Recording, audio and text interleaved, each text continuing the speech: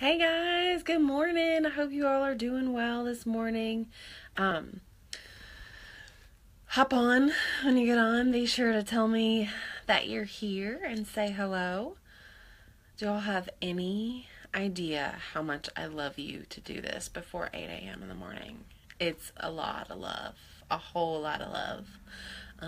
I'm going to chat for a few minutes just to give folks a chance to come on, and I'm going to watch. I've got a little clock down here. I'm going to watch. I'm going to try to get you guys out of here by 8 because I know that your time is precious, but I want this to be worthwhile for you. Hey, Miss Holly, good morning. So yes, I love you a lot by getting up early this morning. Some of you guys may be coming out of early bird yoga. Others of you may just be starting your day, but I've never been much of a early morning person, and this is just a great way to force me to get up and get moving, and so hopefully this will bless your all's day as well. But before we get started, I want to make sure I don't start early so I don't miss anybody this morning. Hey, Holly. I want to give you guys a chance. Feel free to say hello as you get here. Feel free to ask any questions. This group is going to be your group. Some of you guys have already started asking questions and giving feedback, and I love that, and I hope that you will continue to do that. One of the things that's really important to us at Supreme Peace is that there's ongoing conversation and communication about what's going well and what's not, and asking questions about your yoga practice. So feel free to ask any questions that you might have, especially those questions that you hold back on because you're not really sure if anybody else has those questions, because I can assure you that other people have those questions as well. Good morning, Beth. I know you've been up for a little while, crazy lady. So couple of announcements before we get started, since we have about another minute or so. We have a scheduled change coming up this Saturday. The farmers market starts on Saturday morning. So our 9:30 a.m. class is going to move to the farmers market. And for those of you guys who are unfamiliar, that's at the corner of Wellington and Southern Parkway, just a few blocks towards the Waterson from the yoga studio. And so there's a great shady patch of grass there that we do yoga on every Saturday at 9:30. It's a great way to get the word out to the community. It's also a donation-based class, and all donations that are accepted through hey, good morning, Robin. All donations that are accepted through the class go to benefit the neighborhood association. So it gives back to the community as well. So be sure to go out there and support both Steffi and our teachers in training. Shannon has a great class planned for you guys on Saturday morning. On Sunday, we've got our essential oils and restorative yoga class, and that's from 5 to 7, and that's $35. But that is a great way to kind of slow down and soothe yourself if summer has already kind of run amok for you and you're already feeling kind of spun out. That's a great workshop to come to and kind of rejuvenate, and you'll get to even take some essential oil goodies home. Debbie always takes good care of you guys there. And then, I almost forgot. We have this cool app, and we've been working with it for a little while, but it's even improved, and you can sign up for workshops there. So from your iPhone or Android, if you go to Wellness Living Achieve for Clients, again, that's Wellness Living Achieve for Clients. Give it a try and let me know how that works for you. It's time for us to begin. So let's start the meditation, and I will give you guys a few other announcements at the end. So I do want to honor your time this morning, and like I said, we'll get out by 8 for sure, because I know if you're like me and you're busy, sometimes that anxiety of not knowing when the end time is can be quite intense. So go ahead and start to find your comfortable space, whatever that looks like, sitting up, lying down. If you're trying to get your day started, you might want to go ahead and challenge yourself to sit up. But find a comfortable seat and a comfortable place. It could even be in your lazy girl or lazy boy. And if you want, you can close your eyes. Or you can just gaze softly, maybe down at the floor in front of you. And life is going on around me. It sounds like there's maybe a neighbor that's mowing, and who knows what the husband or the dogs may do. And that may be the case for you as well. So this is a great opportunity for us to know that that stuff is going on in the world around us. And take a few deep breaths. And begin to focus a little more inwardly. And that's going to be the focus of our meditation today, is our breath. In yoga, there is a concept called prana, and little p prana is our breath. And it flows in and out of our bodies. So just take a moment now and feel the path of the breath making its way in the body. Follow it all the way deep into the lungs and follow it all the way back out the body.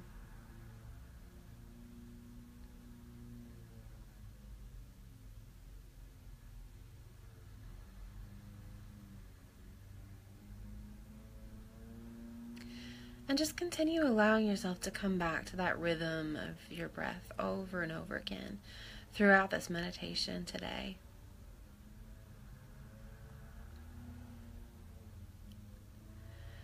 Big P prana is our life force energy. You may have heard of Tai Chi or Reiki.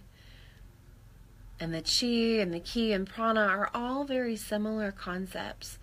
They're our life force energy. Here in the West, we talk a lot about our soul, which animates our body when we're living.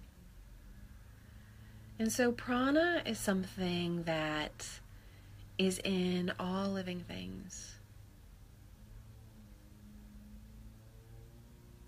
And when our prana is stuck or not flowing correctly, that's when things like, difficulty focusing or agitation or irritation, emotional and kind of irritable thoughts kind of come in.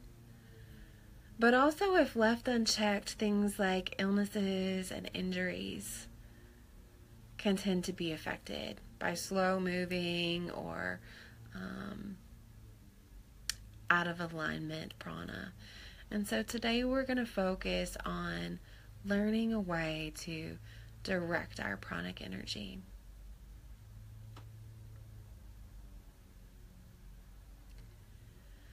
So as you continue breathing here today, begin to visualize the breath making its way in through the nose, down to the heart, and allowing the breath to flow over into the right shoulder.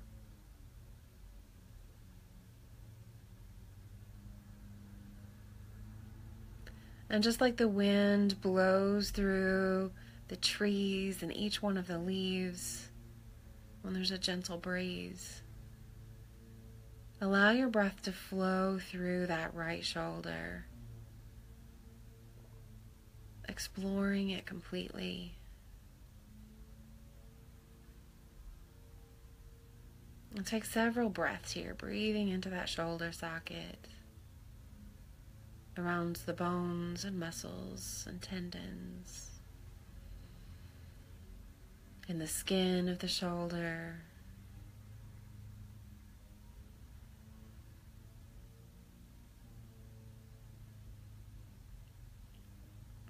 And maybe if you already know that there is kind of a pranic disturbance in the shoulder, maybe you've got an achy shoulder, as you exhale, visualize any of that tension, that tightness, that pain flowing out of the body.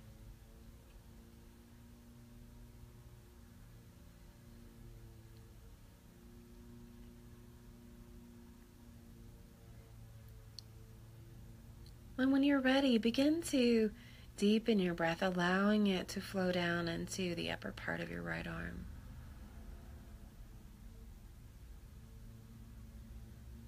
Filling up your biceps and triceps. All of the bones and tendons and muscles, all of the tissue in that upper right arm.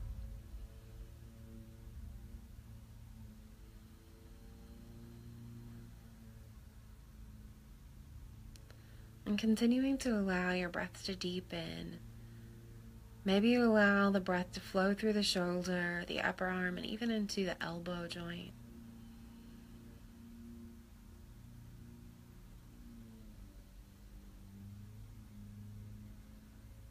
Without judgment, noticing any little creaks or pops that often happen and breathing into those spaces.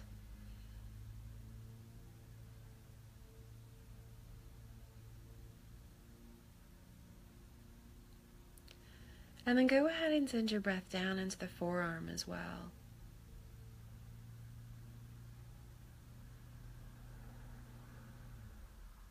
Allowing the breath to explore the whole shoulder and whole right arm. Moving its way down into the wrist, the smaller bones of the wrist.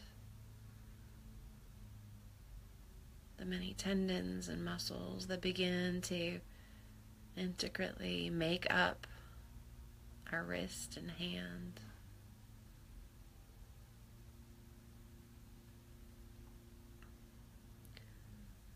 And continuing to breathe here, allow that energy to flow down into the hand, the palm of the hand and the back of the hand. You may even start to begin to feel a sense of warmth or tingling as you do this. And allow that energy to flow down each one of the fingertips and the thumb.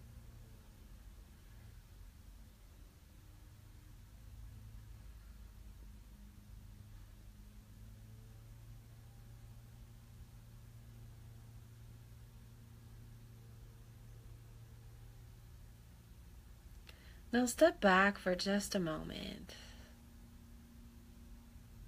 Come into your heart space.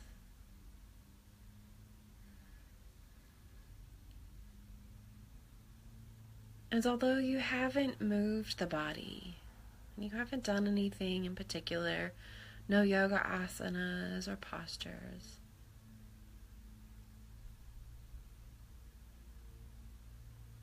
step back and pay attention to both arms and shoulders, and notice the difference between the two. It may be only a subtle difference or change, or maybe it's quite a large one. But you can begin to see the power of intentionally increasing pranic energy into the body. And so we'll balance things back out now. And as you breathe in through the nose and down into the heart, go ahead and allow that energy to flow into the left shoulder.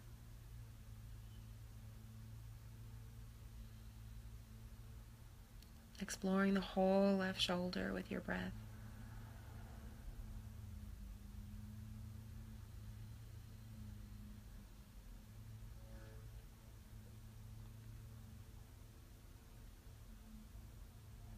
Breathing down into the left upper arm.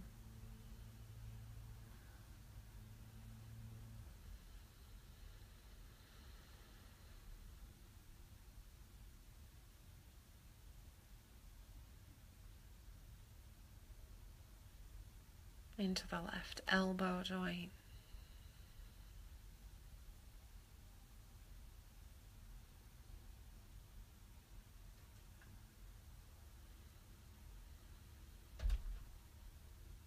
Allow the breath to flow down into the forearm.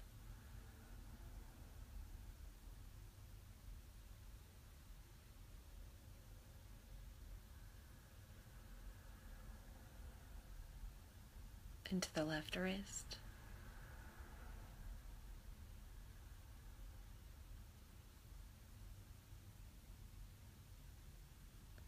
allowing the energy to flow down into the back of the left hand and the palm of the hand, and even into the thumbs and fingertips.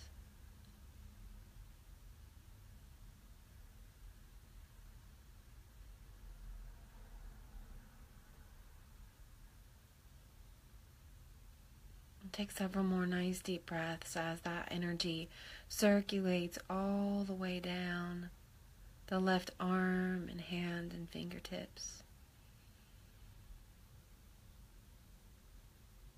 Trusting that you're creating good energy in your arms and hands and fingertips, which is an extension of your heart, so that as you go about your day today and go about your work, both giving and receiving, which is important, that balance, will be better in tune with your higher self and with your life purpose. So take a step back once more, coming back into the heart. Just feeling into both shoulders and arms and hands. And noticing now if there's a little more balance than there was before. And if not, that's okay. But just getting curious about and noticing what you notice.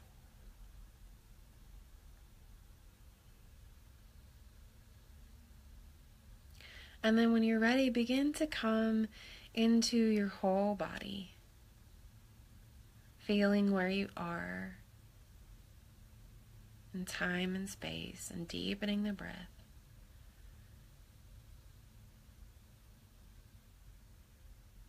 And taking your time, you can begin to move the body however would feel good to you, and when you're ready, you can allow the eyes to float open again.